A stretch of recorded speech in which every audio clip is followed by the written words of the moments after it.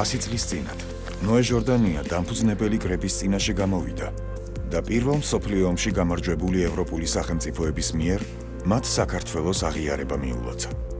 ევროპის წინაშე წარსდგით არა მოწყალეობისათვის, არამედ უფლებისათვის. ჩვენ არ ვართ სამანდატო, სააპეკუნო ხალხი.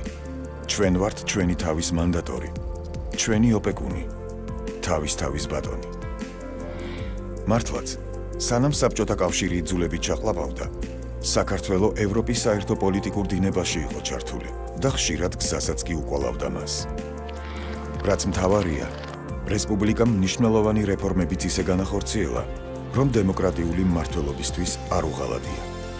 სწორედ დემოკრატიის საყრდენის შემდგომ განმტკიცებას ემსახურებოდა განათლების, თვითმმართველობის და მიწის რეფორმები. სკოლების რაოდენობა 1920 წლისათვის 864-დან 2034-მდე გაიზარდა. სკოლაში 162,000 ბავშვი წავიდა. ივანე ჯავახიშვილის თაოსნობით შეიქმნა სასწავლო პროგრამები ქართულ ენაზე. დაიწერა სახელმძღვანელოები, გადამზადდა მასწავლებლები. თბილისის ქართული უნივერსიტეტი სწორედ მაშინ იქცა თბილისის სახელმწიფო უნივერსიტეტად. აქ სწავლას მთლიანად აფინანსებდა სახელმწიფო. 100-ზე მეტი ახალგაზრდა მეცნიერი და ხელოვანი ევროპის წამყვან უნივერსიტეტებში გაგზავნეს განათლების მისაღებად.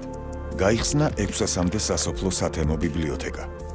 1919 წლის იანვრიდან დიდი მამულები გლეხებზე გადანაწილდა, რომლებიც მოსახლეობის 2/3-ს წარმოადგენდნენ. 1920 წლისათვის კოოპერატივების შექმნის გზით მოხერხდა სურსათის ნაკლებობის დაძლევა. ამავე წლებში დაარსდა ეროვნული არქივი, დაიდგა ქართული ოპერა. სახალხო უნივერსიტეტებში ათასობით მოქალაქე ჩაერთო. გაიხსნა ნაფიც მსაჯულთა პირველი სასამართლოები. ყველაფერი ეს სულ რაღაც 3 წლის მემკვიდრეობაა, მთავრობის მზადყოფნის, ხალხის სოლიდარობის, მომავლის რწმენის შედეგია. საბჭოთა ისტორიოგრაფიის ბოროტის ზღაპარი პირველი რესპუბლიკის უნიათობის შესახებ ჩვენი შესაძლებლობების რწმენისა და თავისუფლების ჩასაკლავად დაიწერა. რამდენადაც კრიტიკულად არ უნდა მივუდგეთ პირველი რესპუბლიკის მეთაურებს, რამდენადაც არ უნდა გვტკიოდეს გული მისი აღსასრულის გამო, ერთი რამ ცხადზე ცხადია. 1921 წლისათვის საქართველოს დემოკრატიულმა რესპუბლიკამ დაამტკიცა და მოუკიდებლობა შეგრძლებია.